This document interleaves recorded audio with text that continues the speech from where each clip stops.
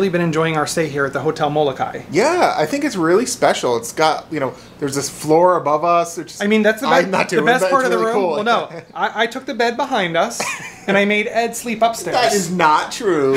But I guess we could have. If it was a long day. Anyone who's been watching long enough knows Ed is not climbing that ladder. No, that would be the end of me. And if I ever got up there, that'd be the end of me. Yeah, you'd be living up there, and next guests come in, hi. But in any case, the resort for me was really cool. It is the only hotel officially here on Molokai. Yeah. And it dates back to the 60s to like the Polynesian Tiki craze. Yeah. The whole resort looks like a little Polynesian bungalow, villas.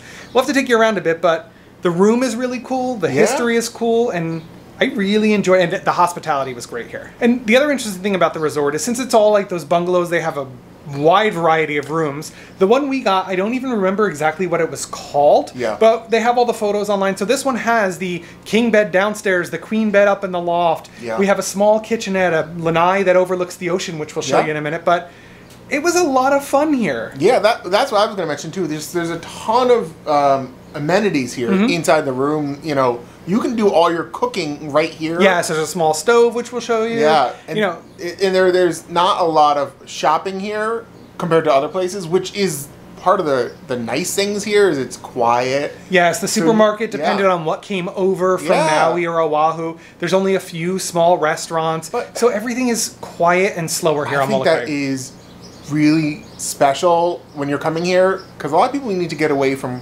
crazy, messy things and just have a quiet weekend like we did. And not to mention the only way to get over here right now is 9-seater flights. Yeah, and it weren't even 6. It was very small. I think there was only... No, there weren't 9. There were only 6 of us. Yeah, and I think that included the pilots. Yeah, it was really small. Yeah. But it was fine by me. I loved it. And it was so short. Yeah. 30-minute flight from Honolulu to Molokai. So check out the room and the resort that we have.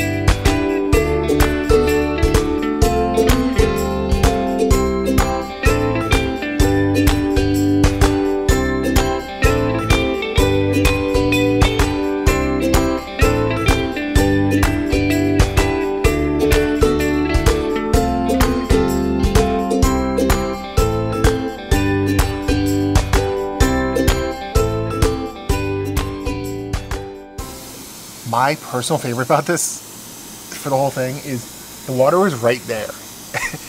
Especially if you're not someone living here, that's pretty crazy.